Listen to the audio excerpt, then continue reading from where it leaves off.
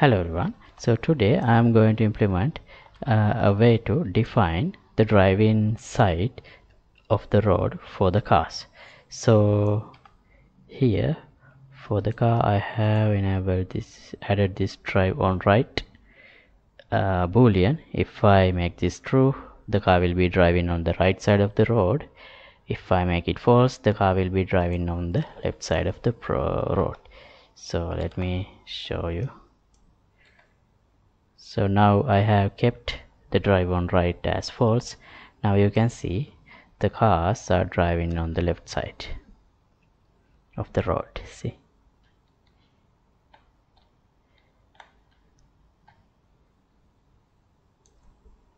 and if I change it,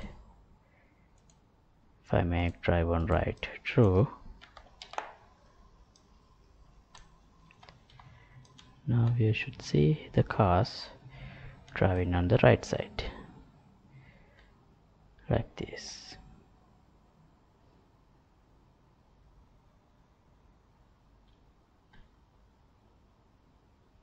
Alright, so let's see how to implement this today.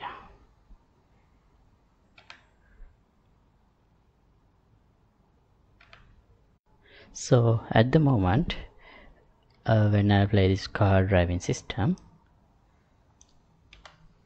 the cars directly following the defined path, so they don't really have an idea like whether to go in on the left side of the road or right side of the road. So they just go directly on the middle, just like you can see here, according to the place defined by this spline. So now what I'm going to do is making them move in one side of the road, so that so after implementing that I can implement a way to move cars on the opposite side of the road as well, so that then when they have a side. So yeah, how to do that? So for that we have to modify the way cars detect the location that they need to move. That is done in here in this find next target function, which I run in this timer.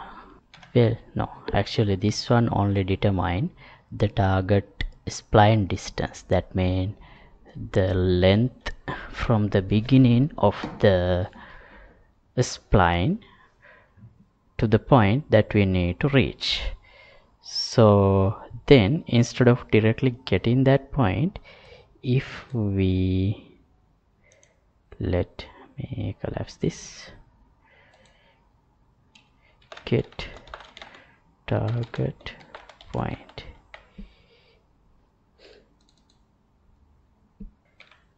here we can get right vector at distance along spline, and coordinate space should be world. So if we assume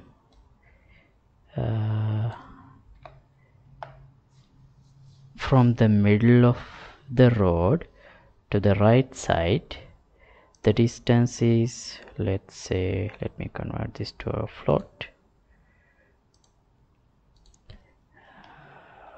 lane width,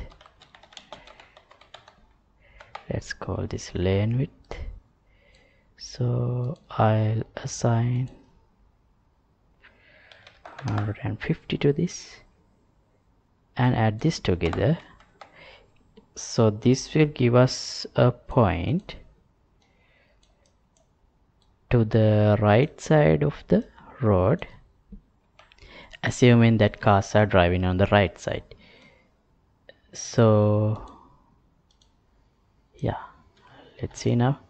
So this is the middle, the spline is always in the middle, but if I simulate. Now you should see car positions are, let me pause.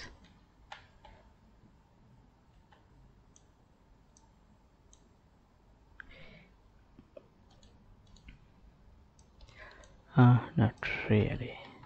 They are still on top of the road spline. No. Sorry, I have forgot. I haven't connected this here. Now it should work. Let's see.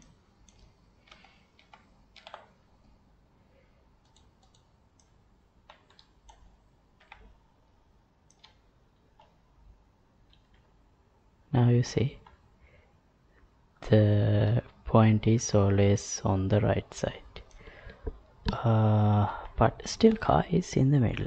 Why is that?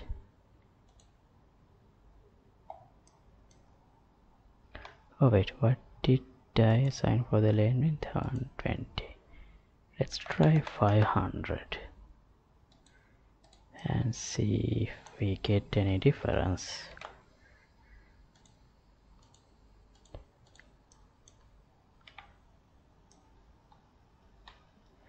Yeah, now it's working fine. The car is on the right side. So now I should be able to implement a way to make cars drive on the other side of the road as well.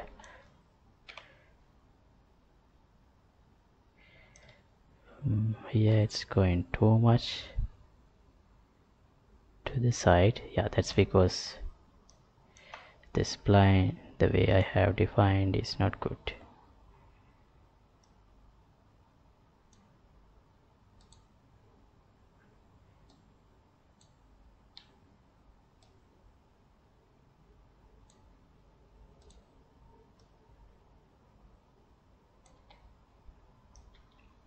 But yeah, that's not something hard to fix. So anyway, now the system is working as intended.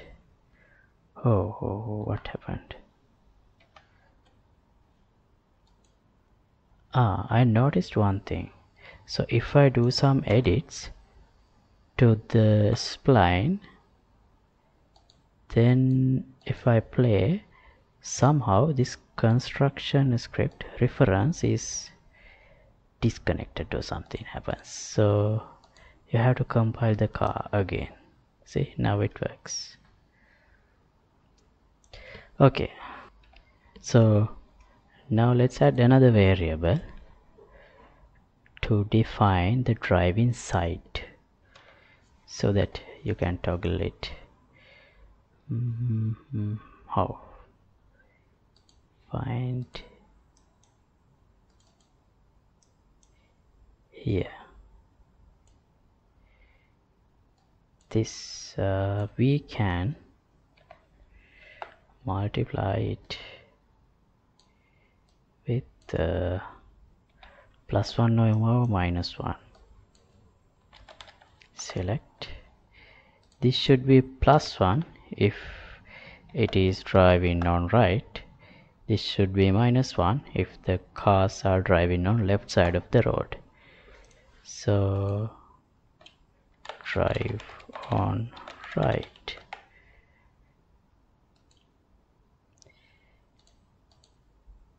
If let me keep this true. Now I shouldn't see any difference. Cars are driving on the right side, just like before. See?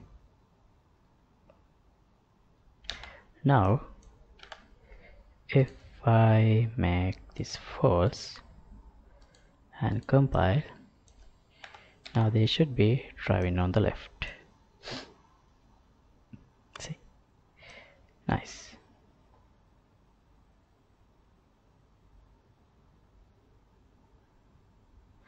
Okay, so they can drive on both sides now.